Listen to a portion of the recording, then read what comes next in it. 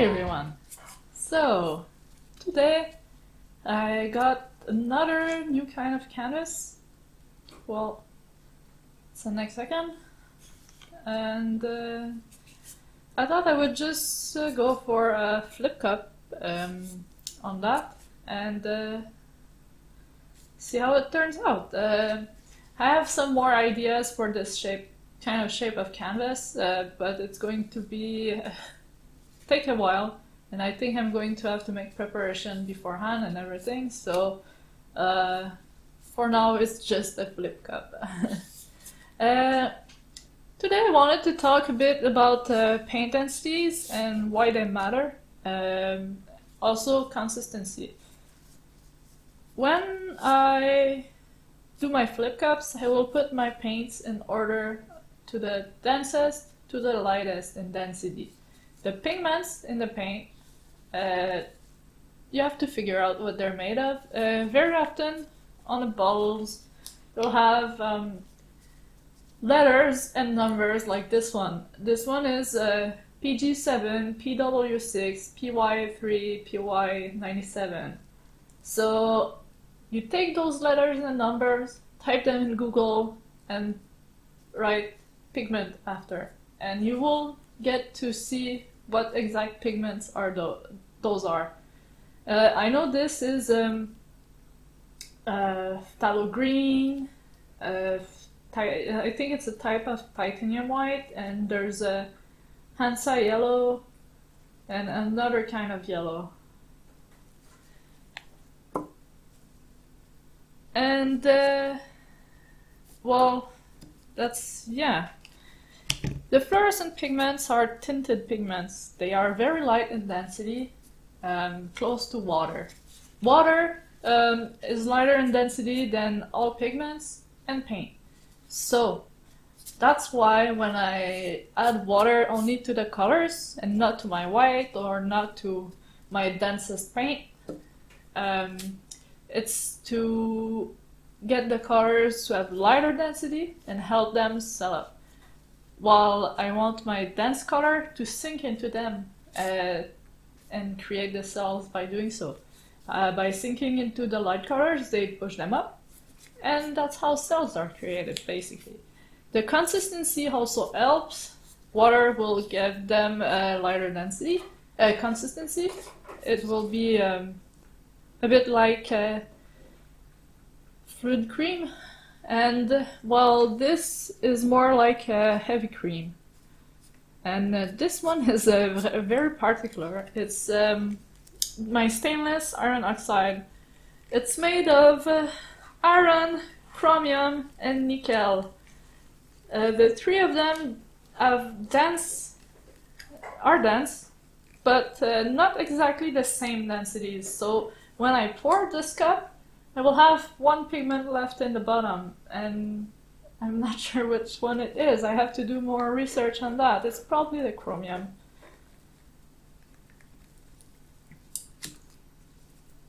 And well, since it's three different pigments, when I swipe with it, I have some left on the surface and some that sinks and creates cells.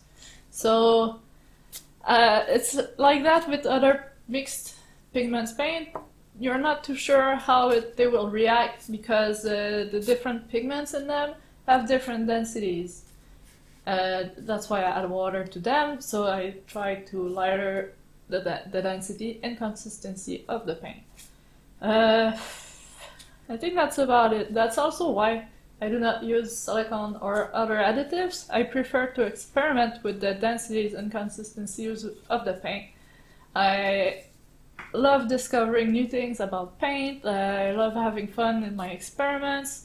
They do not always turn out the way I expect them, but every time I make a happy little accident, as I call them, Bob Ross, we love him, I tend to learn something. So I enjoy those accidents, to be honest. At first I'm like, oh no, but then I realize why it happened and how to fix that in a way. But that's about it. I think for today we'll go to the painting. Well, I mixed my paint the usual way. I used the Liquitex inks for the black and the Dioxazine purple. I do 1 part paint to 10 part medium for those. The fluorescent green and fluorescent blue are heavy body acrylics. I do 50-50 paint medium, and then I will add about 25% water. I add water to the inks for the reason I mentioned, but not a lot because the inks are very liquid already. So I had about 5% water, and for the reason I mentioned again, my dense paint here, the stainless steel that I need to mix and remix, because the pigments are so dense in it, they sink to the bottom of the pouring medium, my GAC 800. Yeah, that looks fine.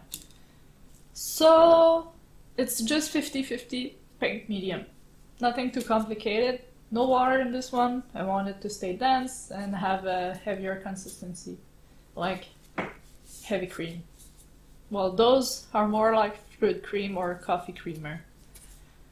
So yeah, that's about it. I'll zoom you in and I will get started. Okay, so once again, I mixed too much paint for such a small canvas. That's okay, because I have all day to paint and you will get the videos throughout the week as I edit them. So, heaviest density, the stainless steel. I'll put all of it. I really like this one. It has a really nice shiny touch to the paint. Next would be carbon black. Use carbon black because it has a lighter density than Mars black or bone black or all the other black out there.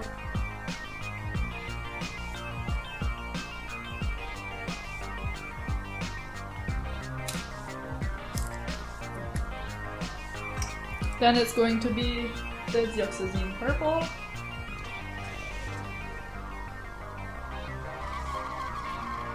I'm not going to use all of it. And a little bit of fluorescent blue, put it on the others. I use the side of the cup so my colors do not mix much together. And my fluorescent green.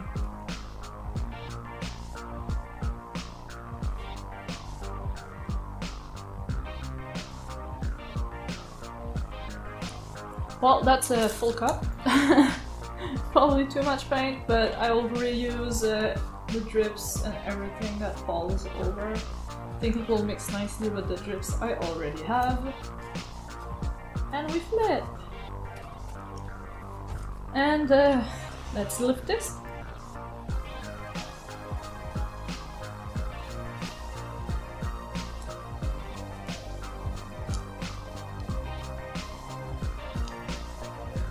Oh, that's going to be interesting to cover the corners. Corner catcher, please. Thank you.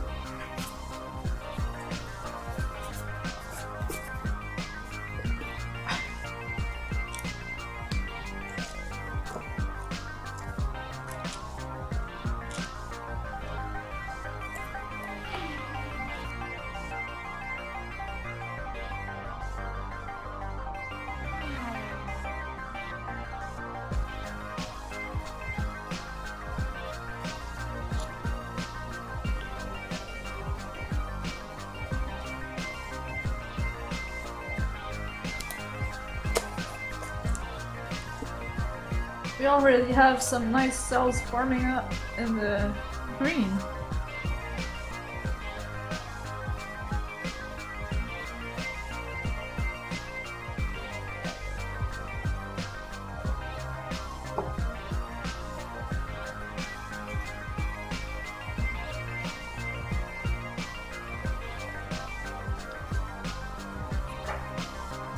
That looks real nice.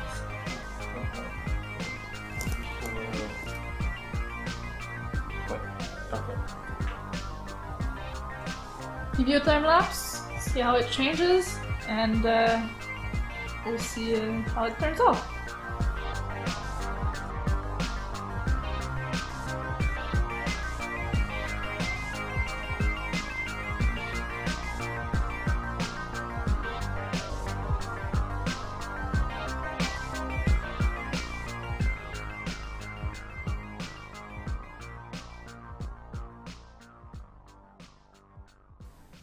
Okay, so time lapse is over. I'm going to point out what I like on the canvas so we can see it with me. As you can see, those cells here, they do not have a distinct contour, and that's because they are caused by the stainless steel. It's not the first time that happens when I use the stainless steel, so I know that's what did it. Like here, here, here, and well, pretty much here. I love those lines. You know me and my lines, love them. Here and a bit here. Also, I think I need to level up my table because the paint went that way. Or maybe my canvas wasn't level. I forgot to level it before I started, so oops. Here you will see some cells in the fluorescent green, and that's probably because the other colors mixed a bit with it, and as they sank, they brought the fluorescent green with them, and that's how you got cells from a light density paint. Reversed cell, I think. Well, for me they are reversed anyway. Same thing with the blue here. Same thing happened. I think the Dioxazine purple has a very light density, probably similar to the fluorescent paints. I haven't researched it yet. I just tried some experiments, and from the painting I've used the Dioxazine purple in. That's probably my conclusion, and I will research it and will let you know in the next video what I came up with, because I have leftover paint of Dioxazine purple, so I'm going to use those, and before I do that I will research it. So next video I'll let you know some news on the Dioxazine purple. I don't know if the camera picks it up. It's really hard for a camera to pick up metallic paint, but you can see, well, I can see the stainless steel mixed with pretty much everything, and will leave a nice shiny coat just about everywhere. Now, as it dries, it's going to be even more dramatic, I think, but really it's lovely. I thought for sure I had too much black, but carbon black, I like it. It usually takes over. It did not this time.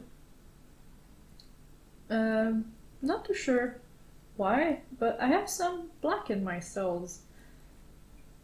And quite like that.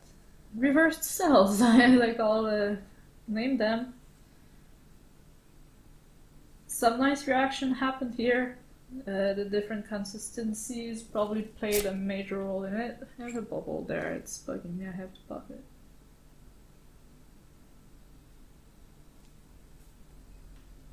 And we're back! So overall, very nice painting, really happy with it. The color pick was, I think, a great color pick. The black didn't take over too much, I think I put just enough for what I wanted. And next time I'll make sure my canvas is leveled. Oops. But that's okay, it happens. We all forget. Also, corner catcher. Really, it's a necessity for this kind of canvas because the corners are always hard to cover. And this kind of canvas, well, it has 6 corners instead of 4. So really really useful. And it doesn't take much, as you can see. I've just used a cardboard piece that I folded, and I've been reusing it since. So, yeah, on that note, thank you guys for watching. I hope you have a great day. Make sure to subscribe for more, and I will see you in the next video. Bye!